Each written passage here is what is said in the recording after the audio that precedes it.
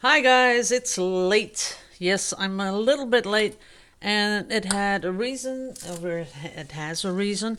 I had a visitor in the studio this morning, someone that lives in the same town I do, Enschede. It was Andy, and we talked about pouring paint. It's kind of fun because normally I don't get visitors. So here I am, ready to pour. So I want to thank everyone for sponsoring my channel in May 2019. This is the updated list as of this morning, 8 o'clock, something like that. So thank you all. Here it is. And you can pause the video if you want to check if you're on there. If you have donated and I don't have you on the list, slip me an email. I'll fix it. Okay. Last week when I did the bottle cap pours, I was talking about the bottle caps, which is just, a normal cap for on a bottle. There it is. And I wanted something that was taller. Well, look at this. I found something taller. It's, the diameter is a little bit thinner, but it is taller, so I can put a lot more paint in there. So I'm going to try that out right now and see what happens. And why I want it to be a little bit taller is because I want to drag it over the canvas. The small ones, these are enough to put on and just do one little swoosh like that, and then all the paint is out of it. So you only get about like a drag of about, let's say, 1.5 inch, something like that. But I'm hoping that when I put it in this, I can drag it along just a little bit longer and it'll make a really nice pattern. So that's what I'm going for. Now, of course, I want to fill up the background.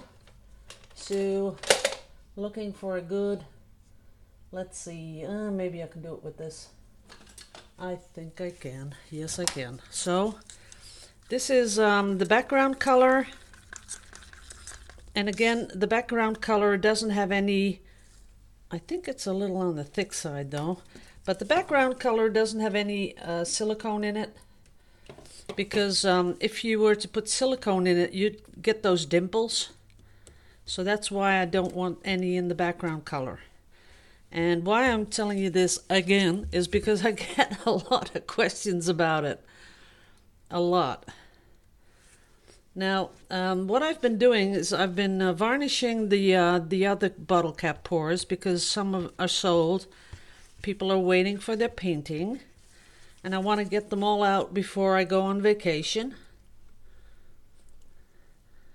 So I'm going to show you them in a later video, because also about that I've got a lot of questions. Because there are lots of people that are asking me, does that stay on the canvas the way you put it on there, and what I show in the video.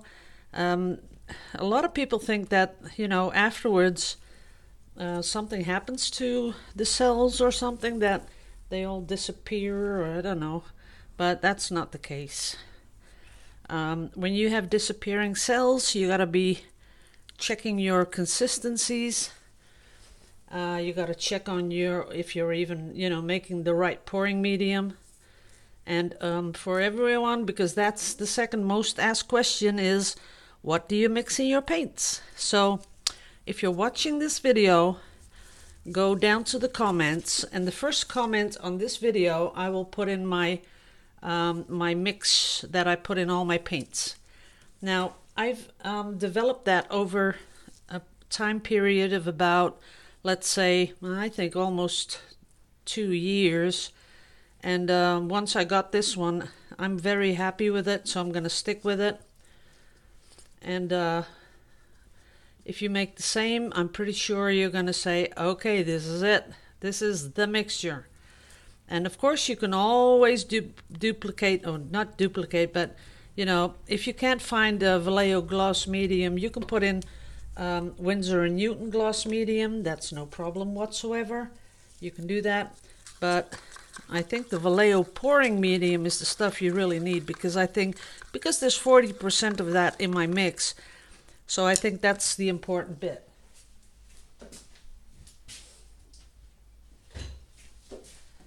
Now again, I am going to, I want the paint that I put on top, I want that to really sort of move into the background, because that is, for me, that's the most exciting part.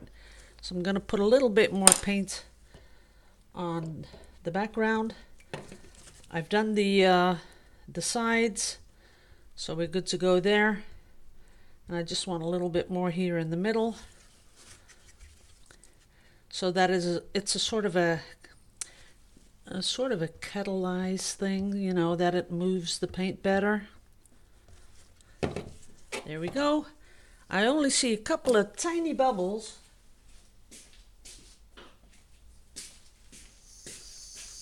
So I'm going to use my little torch to pop.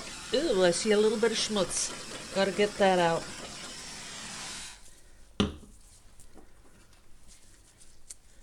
So we're going to take that out, because that's just something that was hanging on my torch, I guess. Okay, now we're all ready. And I'm going to fill one of these. And of course, I'm going to start off with the background color. And then I'm going to start with all the colors. And this is really pretty much random how I put them in. There's no plan. There's nothing that I think, you know, why I'm putting the colors in the way I'm putting them in. It's just the way I think I just want to put them in. So you can put them in any which way you like, no problem whatsoever.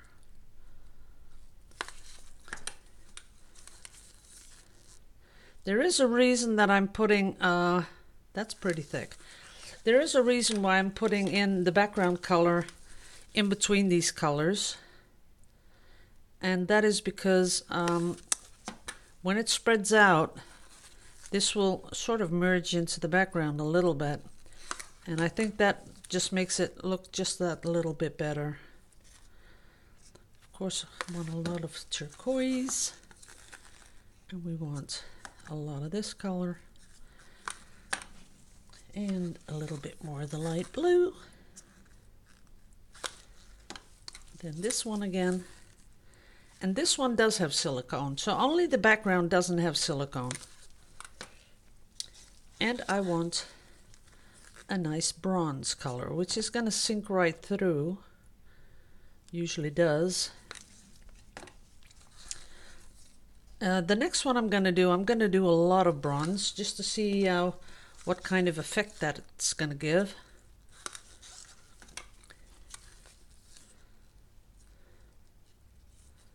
This is a lot of paint, so I think I'll have a lot of room to maneuver it right over the canvas here.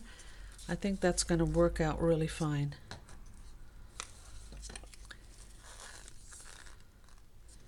And what I would suggest is, if you have a metallic color, that you don't put that in first, because it sort of always sinks to the bottom. So if you put it in the last layers, it has a chance to go straight through.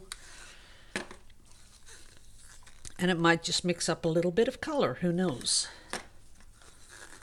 Now this is the last one.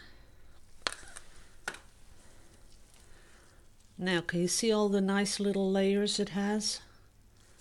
Okay, I think we're ready to do something. Let's see if we can make it just stick on top. Yep, oops, gotta be careful, or it's gonna be sort of pouring out already, and we don't want that.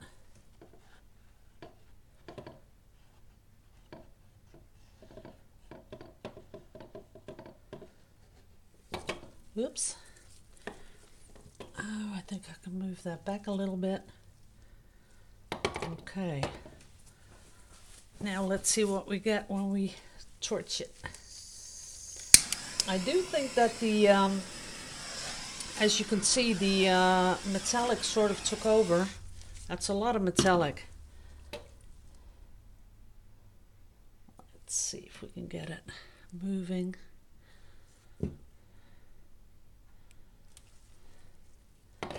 That's a lot of metallic. And the thing is that right down here, I see that some of the colors, it has turned into sort of a grayish thing, what we call mud. That I really don't really like that much. I think my paints are just a little on the thick side. So I'm gonna make it go back a little bit. And I'm gonna see if it's gonna start to move into the background, which you see pretty fast. But it is up here, I see it a little bit moving, but the blue's not moving. So I think blue is a color that just doesn't move that much. I'm gonna take the rest, what I have in my little cup, I'm gonna pour right over it, just to give it a little bit more.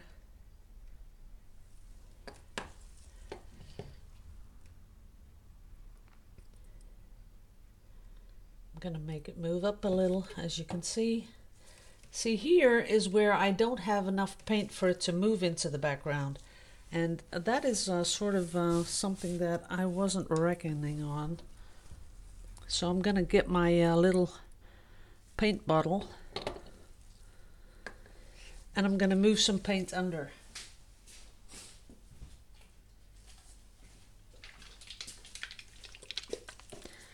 As I can see, as I thought, it's just a little too thick. So we're gonna push it under and see what happens. Now that's pretty.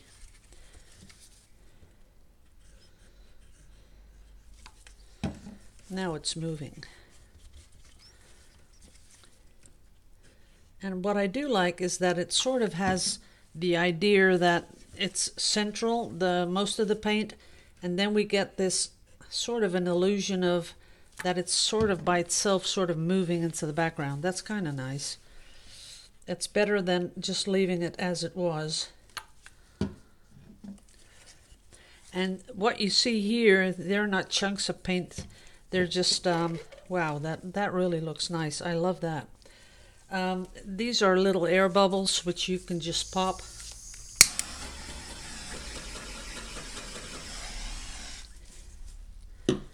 But I can also see that it needs just a little bit more paint here. Down here on the corner.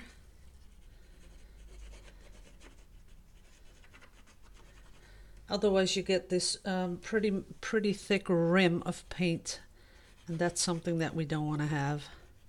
We do want it to come over the side a little bit. See how I'm smoothing it out? Sometimes you need to do that. There it goes. And up here we'll do the same.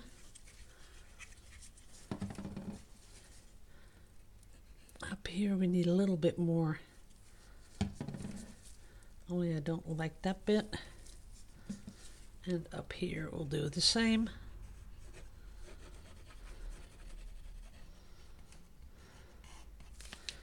And the next one I will make it just a little bit thinner and you'll see the difference. So what it's really all about is that you really need to make sure the paints are the perfect consistency. Down here a bit.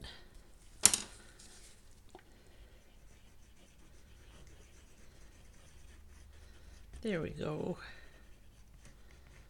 I might save the next one for tomorrow because I'm pretty much running late, but that's okay. I will do a video with the other paintings, the dried ones. There you go.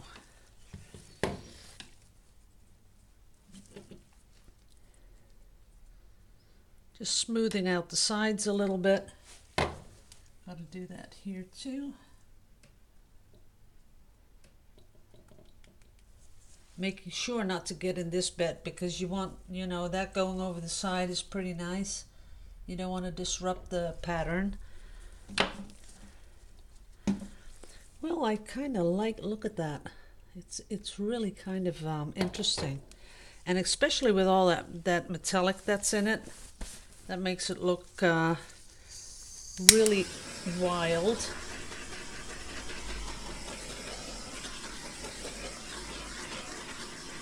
That's it. Oops.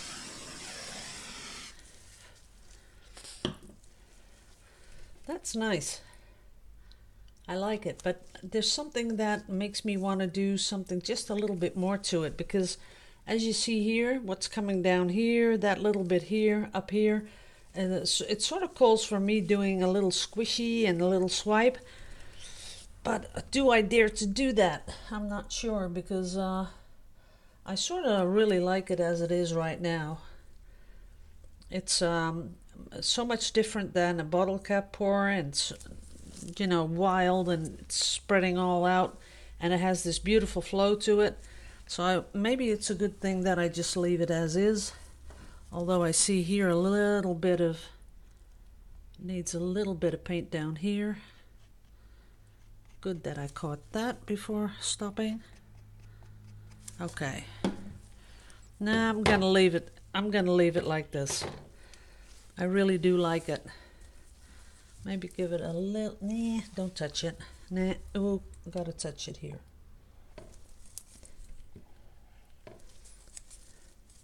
But that's it. No more. Just want to make that flow a little bit more. Okay, guys, this is it. I'll get you in closer. Can you see the metallic popping through? Everything this color is metallic. There you go.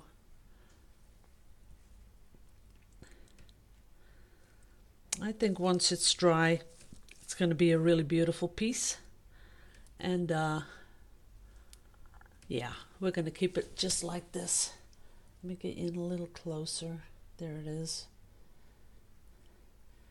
It has a certain flow to it that makes it, for me, makes it really pleasing to the eye. We'll see when it's dry. I'll show it to you again. So thanks for watching, guys, and after this I'm going to show you the dried pieces of a couple of weeks ago. So see you in a bit. Love you all to pieces.